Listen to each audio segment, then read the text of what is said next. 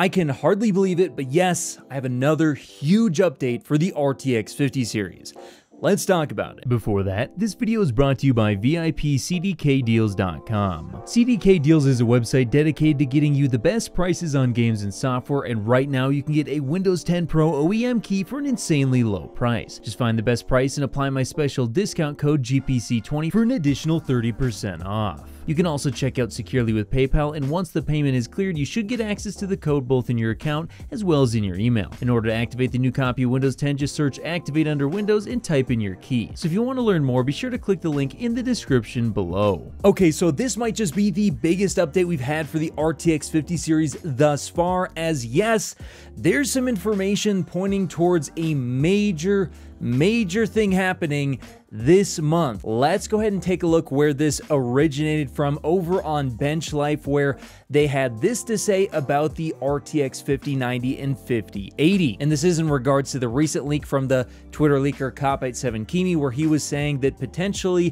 the 5080 could be drawing 400 watts and the 5090 600 watts. Quote, "The news is indeed a bit confusing because we're told by the model factory that there was indeed a 400 watt NVIDIA cooling module case earlier, but it is currently in the cancellation or suspension stage. As for the 600 watt cooling module case, from the beginning to now, it has not stopped, and the module manufacturer has also confirmed that NVIDIA currently has 5 GeForce RTX graphics card cases in production. Perhaps 400 watts and 600 watts are the maximum heat dissipation capabilities of the radiator. In fact, the TGP of GeForce RTX 5090 and GeForce RTX 5080 are 550 watts and 350 watts respectively.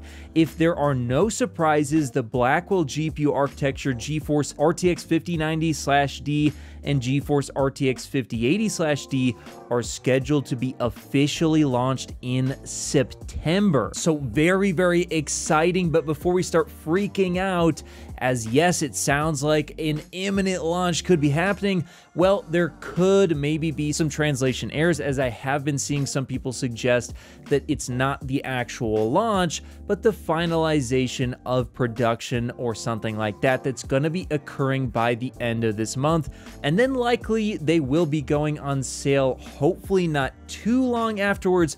But we'll talk about the potential release dates in just a second, as Video Cards did add over on their website, quote, "It's also interesting to note that NVIDIA is expected to finalize the design of the RTX 5090 along with a subvariant for the Chinese market, the RTX 5090D, by the end of this month. Once this happens, we can likely expect a new wave of leaks, which will appear to have a higher degree of confidence." So there you go. That's why I believe it was likely a mistranslation.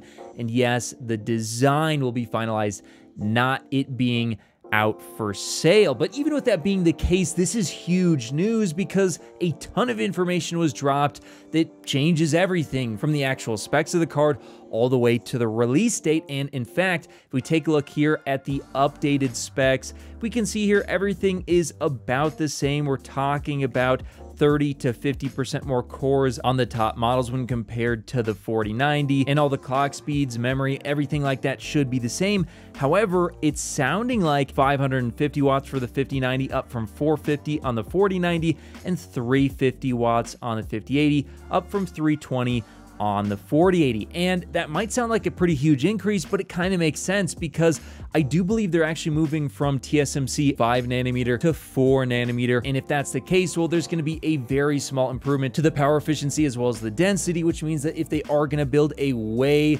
larger and faster GPU, well, most of that's going to have to come down to the actual design itself, which means, yes, it's very likely power will have to go way up. So 550 watts for the 5090 could very well be true, although I wouldn't be surprised if it was maybe 500 watts and the final design was maybe brought a little bit back in terms of the clock speeds. But even if that is the case, that's a pretty major development. And in terms of the actual release date, here's where I think things have changed. Originally, I was thinking Q1 of 2025 for the 5090 and 5080, and maybe we'd see a Titan AI by the end of this year.